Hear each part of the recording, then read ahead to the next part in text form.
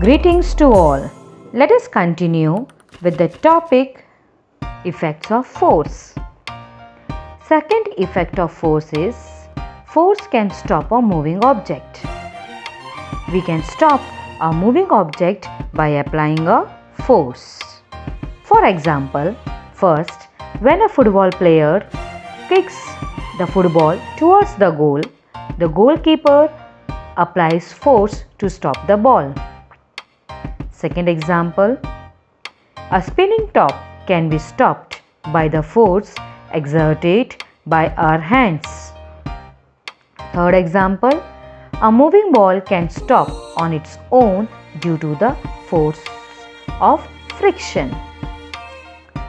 Fourth example, when you apply brakes, the moving bicycle stops. So, from these examples, we can say that force can stop a moving object. Third effect of force is force can change the direction of motion of a moving object.